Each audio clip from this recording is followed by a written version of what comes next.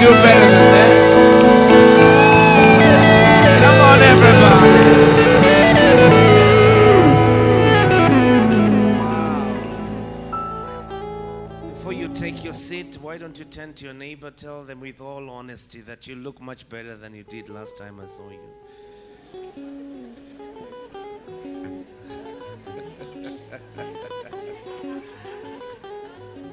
Amen, amen, amen, amen. Good morning, everybody. Please be seated in the presence of the Lord. Let's put our hands together for this wonderful team. Phenomenal job.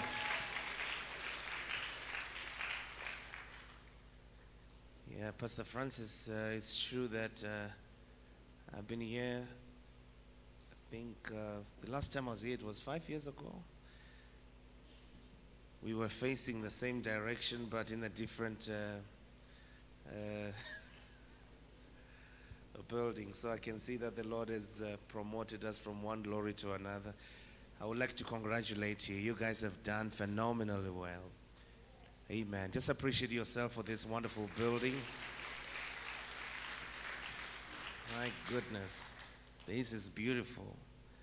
Amen. I would like to pay my homage to Bishop Jimmy and Pastor Alice, all the way in the United States of America. I know they are watching, and thank you so very much for an honor again for trusting me with this opportunity to stand in your altar this morning and be a blessing to your church. So may the good God bless you in the States and even for your assignment over there. Everybody, come on, let's appreciate Mom and Dad.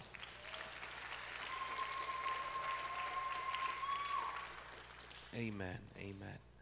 To so many of you that I can recognize your faces, thank you so very much, and I believe we'll get to interact just before the service is over. Amen. Pastor David, thank you so much for your assignment this morning, and Moss, amen. I'm missing George. Oh, he's around, okay. Yeah. All right. Let's get to the business, because our time is a bit limited now. We need to dash for the second and the third service. And of course, the Queen of Africa sends her greetings. I rebuke the spirit of jealous. Amen. Why some of you are not clapping? Amen. What's the matter with you? All right, I thought Brian will put up a picture there, but it's fine. All right, let's go to the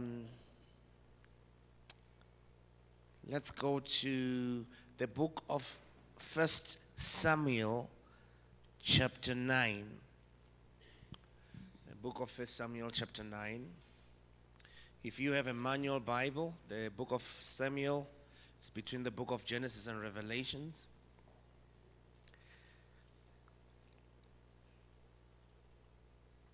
First book of Samuel, chapter 9. There was a Benjamite. If we do it in King... Oh, thank you. There was a man of Benjamin whose name was Kish, the son of Abel, the son of Zerah, the son of Bechorath, the son of Aphiah, a Benjamite, a mighty man of power. And he had a choice and handsome son whose name was Saul. And there was not more handsome person than he among the children of Israel. From his shoulders upwards. I like the Bible. Look at the description of the Saul's appearance there and his beauty or his handsomeness. The Bible says it was from his shoulders upwards. So the danger with somebody who is beautiful or handsome from their shoulders upwards is that their heart is not included.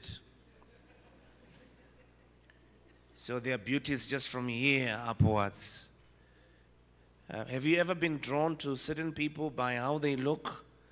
But as closer as you get to them, you realize They are not as beautiful as they look because they've got issues of the heart. Yeah, let's go. Verse 3. Now the donkeys of Kish, Saul's father, were lost. And Kish said to his son, please take one of the servants with you and arise and go and look for the donkeys. Take one, it's key there. And so they passed through the mountains of Ephraim. If you have a manual Bible or you're taking notes, underline the word Ephraim. Through the land of Shalisha, underline Shalisha, but they did not find them. And they passed through the land of Shalim. I want you to underline Shalim. And they were not there. And they passed through the land of Benjamites, but they did not find them. When they had come to the land of Zuph, Saul said to his servant who was with him, come, let us return, lest my father cease caring about the donkeys and become more worried about us. The next verse. And he said unto him, look now, there is in the city a man of God, and he is honorable man, or he's an honorable man. All that he says surely come to pass.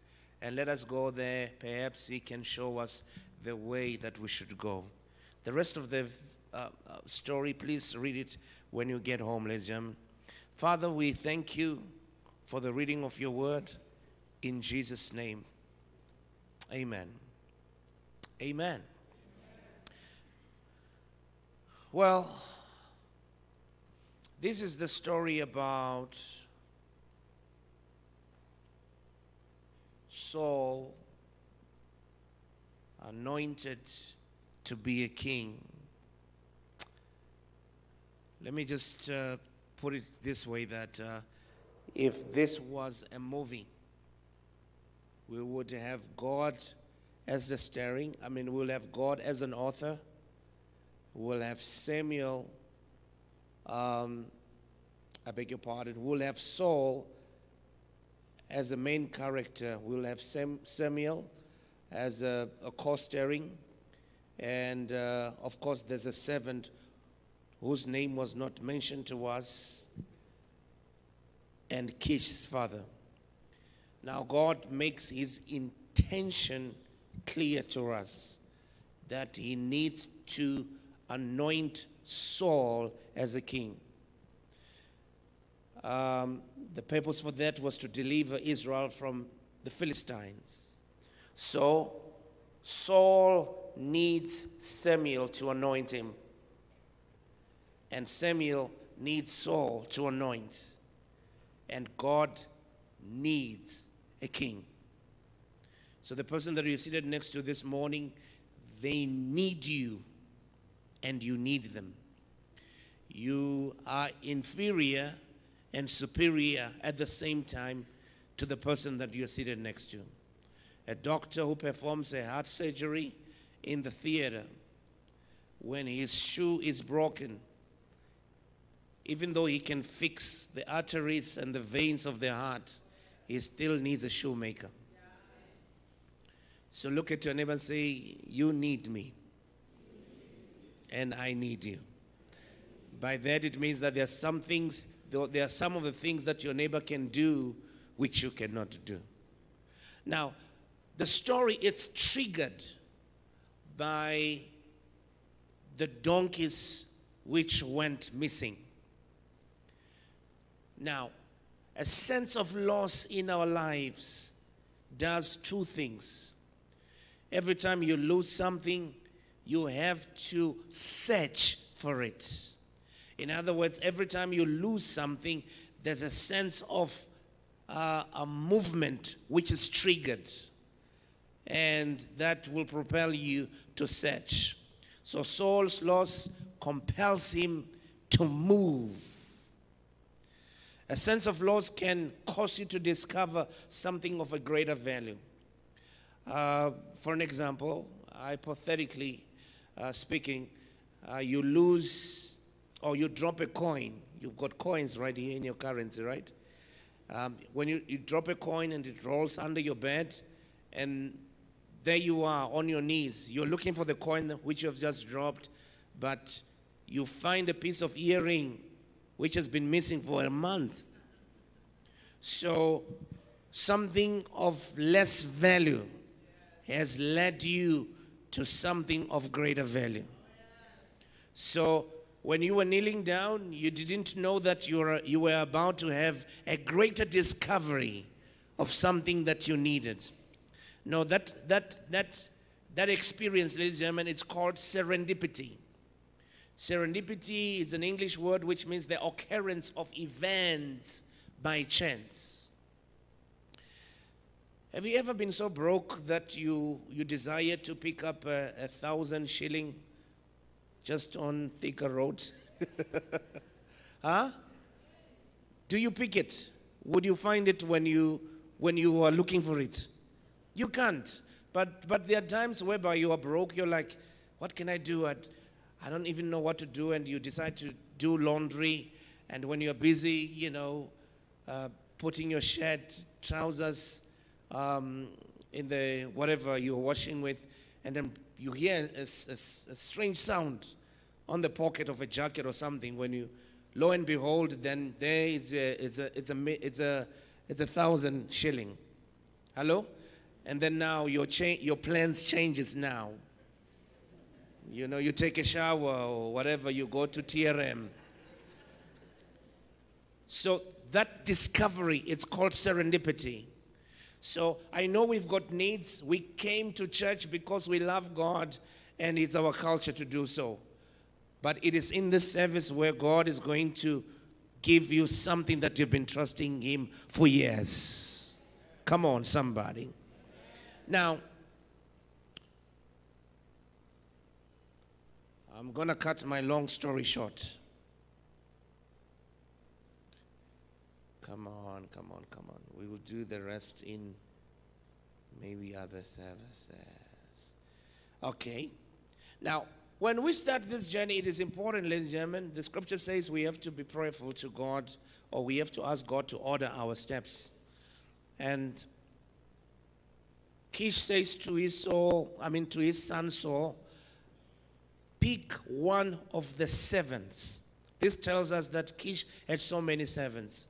So the servant whom he was going to pick is significant for his journey. There are certain things that we must be very careful when we do. If you are to get a life partner, you have to have the spirit of discernment if that person is tied up to your future. If you are to start a business, you have to be mindful that the people that you pick up as business partners are people that are hooked up to your future. I normally tell young people, some get to be so stubborn when you advise them whom not to marry. Because it happens right here in church. And some goes with the saying like, no, Pastor, love is blind. Do you have that saying here?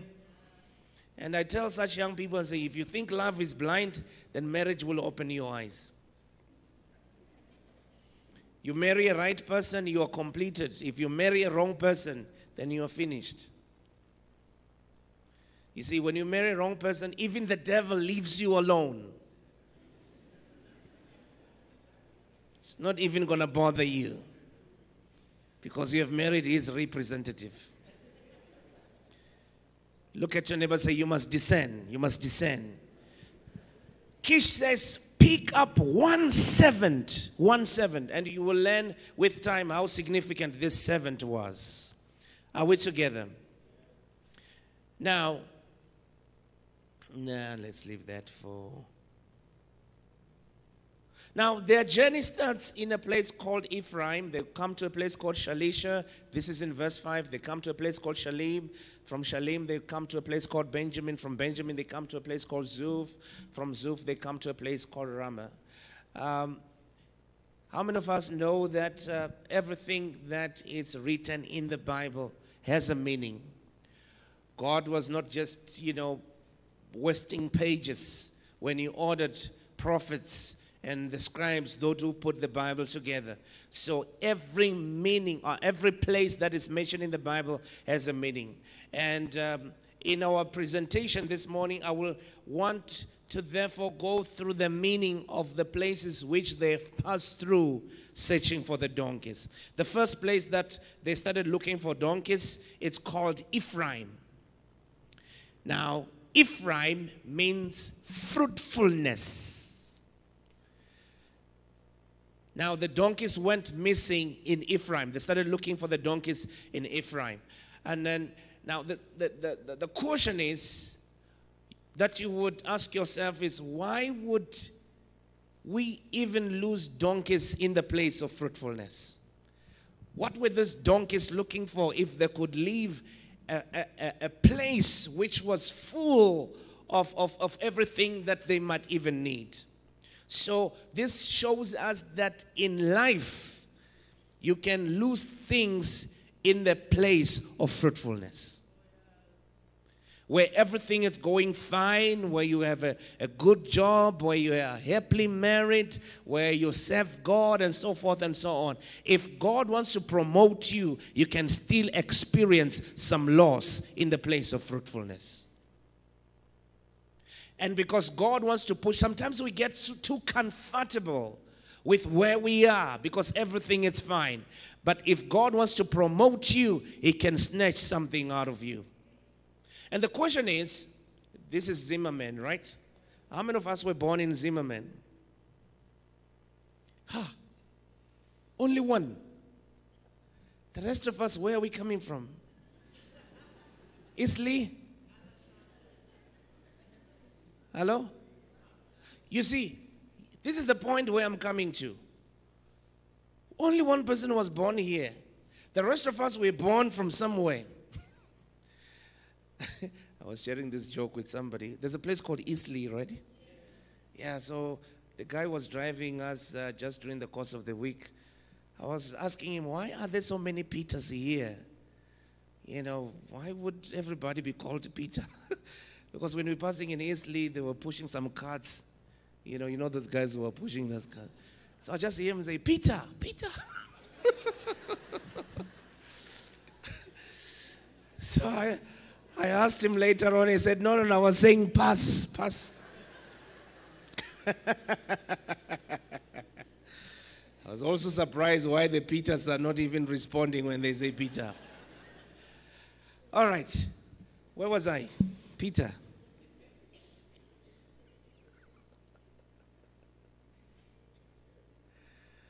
Oh, God. I was saying that the reason why we might be finding ourselves in Zimmerman today or even in Nairobi, it could be that we have lost something in life. There are some of us that have lost parents at an early age, and that has forced you to be a breadwinner. There's somebody that have lost a job somewhere, and you moved in this place in search of a job.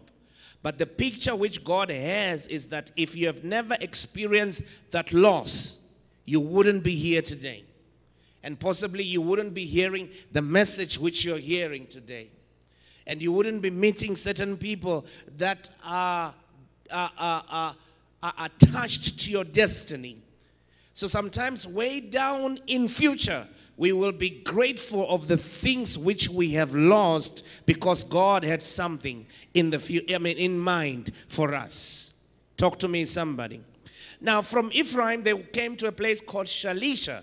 They're still searching for the donkeys. And when they get there, still they could not find the donkeys. Shalisha means a place of 3 valleys. Now, this is what happens in Shalisha. Shalisha, you have a mountaintop experience. In other words, you come to a place whereby when you look down there, you can see that which you are searching for. But for you to get to where you saw the donkeys, you have to go down the hill and cross the valley. And in the process, you lose sight of the donkeys which you have seen yesterday.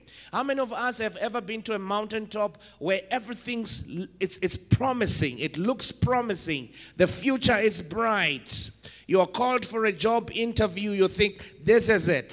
Somebody promised to marry you, you think, this is it. You have all the promises clear in your life, but tomorrow when you get up, everything that was positive tends to be negative. That place and that experience is called a Shalisha experience. But I love God through his word. He says, even though I walk through the valley of the shadow of death, I shall fear no evil. Come on, somebody. In life, you have to go through some valleys in search of what God has promised you. Ezekiel says, I was in the valley that was filled of dry bone, and it's God who asked me, can this dry bones live? He said, oh God, you alone know. And God said, prophesy. I am here to declare to somebody who's going through the valley of filled with dry bones. God is saying, it's up to you. If you will open up your mouth and prophesy, those bones will come back to life. So Shalisha is an experience. The third place which they pass through, it's called shalim. They are still in search of donkeys. Shalim means a place of jackals. Now, ladies and gentlemen, if we go to the jungle, National Geographic, these animals, they have strange behaviors and there are different ways of approach. A lion, if it wants to eat you, it kills you first. It's gonna relax and feast on what it has killed. So jackals, they don't have time for that. Jackals, whatever, they take a bite of you while you're screaming for your life, they will be chewing you alive. So the experience of going through shalim is to be a laughing stock. Have you ever been to in a scenario where you're meeting some people you have been to school with, and they're introducing you to their husband or to their wife, they're showing you their kids, they're showing you what they're driving, they're telling you where they live, they're giving you a business card of the business that you're running, and you last saw them 15 years, 10 years ago, but you have nothing to show. And even though they are not laughing, you can tell that they're laughing at you. That place is called shalim experience. Ladies and gentlemen, this is what you're going to go through in search of what is lost. But I'm here to encourage somebody that God is busy working something in your spirit. He's building a testimony for where he's leading you. Don't lose focus. Keep on searching for what you know is lost. Eventually, you're going to get to the place where God is calling you. From Shalim, they could not find the donkeys, and they come to a place called Benjamin. When they get to Benjamin, Benjamin means a place of the right hand, or my right hand. The right hand speaks of favor. The right hand speaks of power. The right hand speaks of strength. So things are getting better now. Say to your neighbor, things are getting better now. That was a boring neighbor. Get a better neighbor and say, things are getting better now. Amen, amen. The former, the first neighbor is Peter, amen. Now, have you ever wondered why every church has a pulpit? Huh? It's because of its assignment. The word pulpit is two English words there. It's pool and pit. In other words, when we come to a church, we are in different pits of lives. There are those who are in pits of sickness, of lack, or whatever the case is. So when I come and stand here and I'm preaching to you, what I'm literally doing is I'm pulling you out of the pit. So Benjamin is a place where you are strengthened, or you're being pulled out of your pit by the right hand, which is the hand of strength and support. So don't come to church and go back the same way you came. You must come out of the pit in which you are. Somebody say, I'm coming out this morning. Come on, say it like you believe and say, I'm coming out this morning. Now, from Benjamin, they come to a place called Zuph, a place of abundance, in search of the lost donkeys, and they still can't find them. Now, ladies and gentlemen, for the first time between Saul and the servant, we are hearing them conversing. We don't hear them talk in Benjamin. We don't hear them talk in Shalisha. We don't hear them talk in Shalim. We don't hear them talk in Benjamin. For the first time, they are conversing. And this was the conversation. Saul says to his servant, we need to go back. Because my dad, by now, he should be worried about us. Isn't it amazing that every time you feel like giving up, you are at the verge of your breakthrough? I mean, look at how close Saul was to hit his breakthrough. Because Zuph means a place of breakthrough. I mean, a place of abundance. I am here to encourage few people who might have felt like I am giving up. I'm here to encourage you. The reason why you're feeling like giving up is because you are too close to your miracle. Come on, give your neighbor a high five and say, you're too close to your miracle. Oh, yes, baby. Don't give up. Don't quit. You are too close to your miracle. The devil is a liar. So is his mother-in-law. I'm not getting back without my breakthrough. I'm not going back through the things that I've been through without anything to show. Oh yes, oh yes, oh yes, oh yes, oh yes, oh yes. Because you are in the place of breakthrough. You are in the place of abundance. Now, ladies and gentlemen, this is where now the significance of a servant whom he chose become resourceful. Because the Bible says the servant said to Saul, no, master, we can't get back. But if he has just chosen any servant, that servant would have said, yes, sir. But the servant says to Saul, we can't go back. And the reason being, the next stop from where we are, the next city from where we are, there's a breakthrough. I'm here to encourage somebody and say, your next stop from here.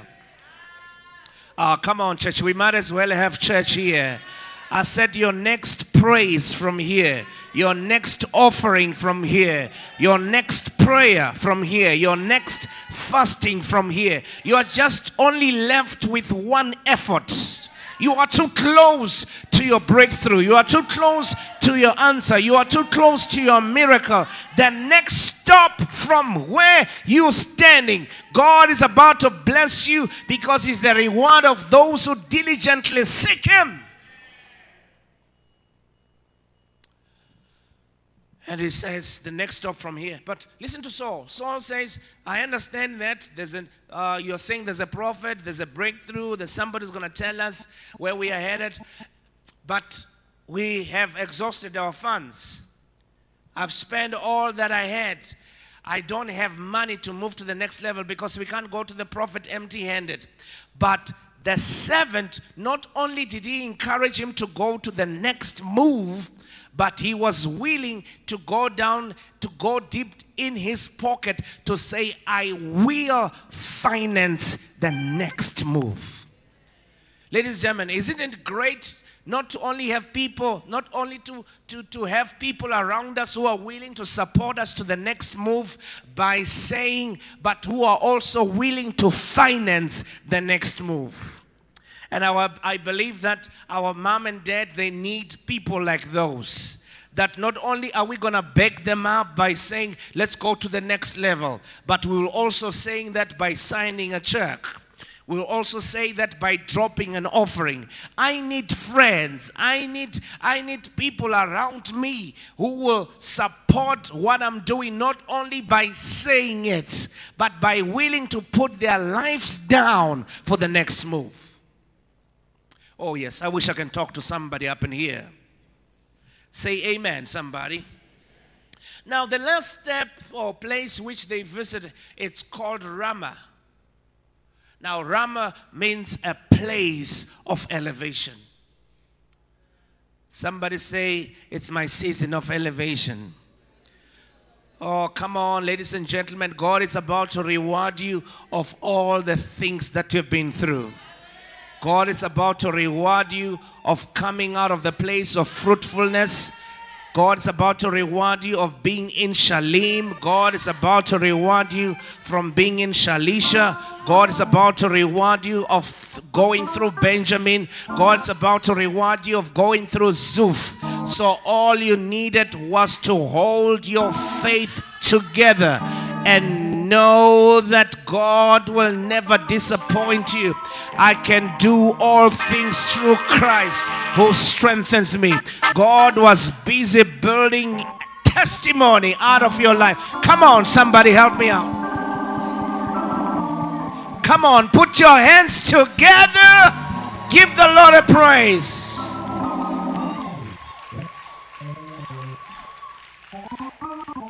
Now the Bible says, are you going to help me preach? All right. Still have some more services. Let me take it easy. Now, the Bible says when they got to Ramah, they found a little girl somewhere, and she was minding her own business, and they asked her, do you know Prophet so-and-so?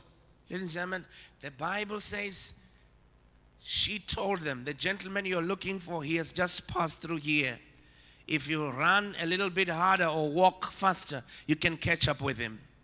In other words, God is bringing us to a season of divine connections. Amen, amen, amen, amen, amen. The fact that you're going to knock from this door to that door, being referred from here to there, that time it's over. The next door you're going to knock from tomorrow will be a door with your answer. The next phone call you're about to make, it's going to the right person. I declare that God is bringing us to a season of divine connection.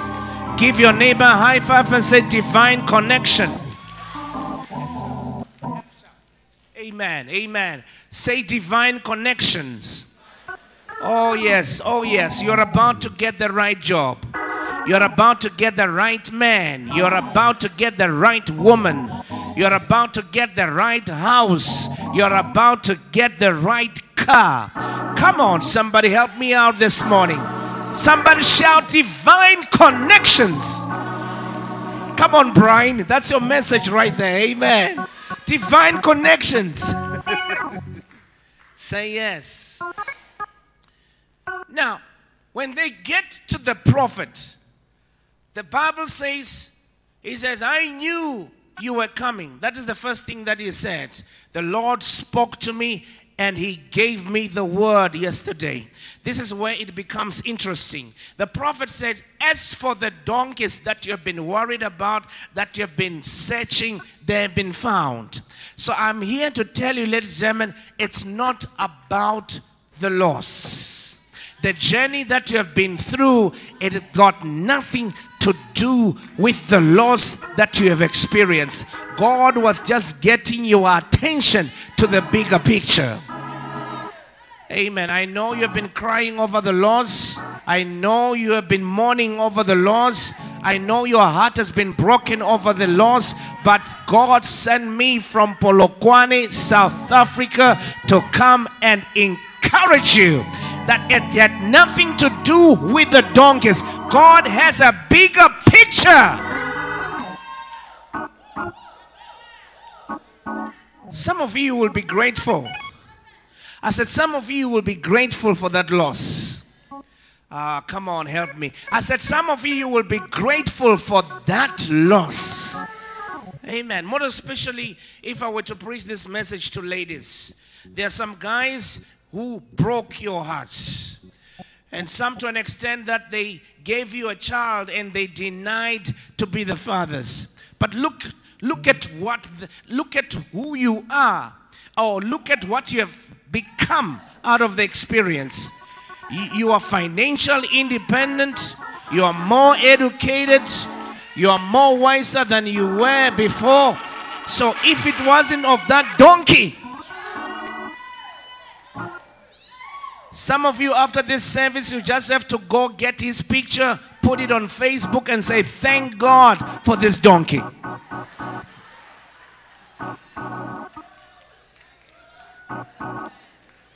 If you like, put it on King James and say, thank God for this ASS. Amen. Give your neighbor a high five and say, now I've got a bigger picture. I've got a bigger picture. God was working something greater in my life. I've got a bigger picture.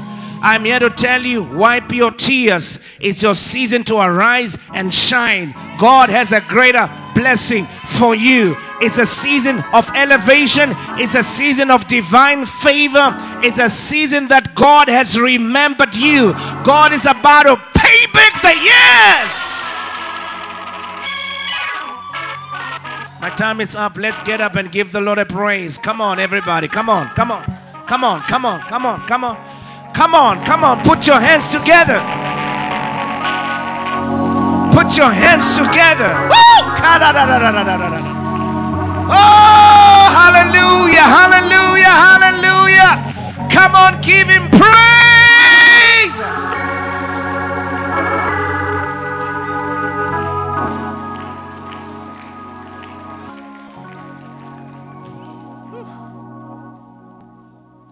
I know when you went through that loss, it was painful. It was painful. I know when you were searching throughout those places, it was painful. But God is saying, I needed to draw your attention for something of a greater value. And this morning there's an elevation coming to your life. In Jesus' name. All those years of disappointment, of pain, God was drawing your attention to the bigger picture. Lift up your hands. I pray for you this morning. Shamandalaba. Come on, help me, brother. Father, bless your sons and daughters this morning. I don't know what they see that they've been through. Some of them, they were about to give up. Some are still in Ephraim. They are wondering why are they losing things in the place of fruitfulness. Some, oh God, they are in Shalisha. They are going through valleys, hills. I ask you to strengthen them. I ask you to strengthen those that are going through shalim, where they're just a laughing stock. I ask you that you strengthen them. I pray for those that are in Benjamin. Strengthen their right hand in the name of Jesus. I encourage those that are in Zuf that they are too close to their miracle. We're not going home the same way we came in this place. We're not going home the same way we came in this place. Father God, is a season that we are rising and shining right now, for your glory has come. It's the season that, Father God, we get elevated. We get elevated for a time such as this. Many of us didn't know that Saul deserved that anointing based on the things which he has gone through. In the name of Jesus, that which this church has gone through, reward us. Reward our mom and dad, Bishop Jimmy and Pastor Alice, for what they've gone through, for every loss which they've gone through. Reward them, bring them to Ramah, a place of elevation. Bring leaders in this church to a place of elevation. Bring Kenya to a place of elevation.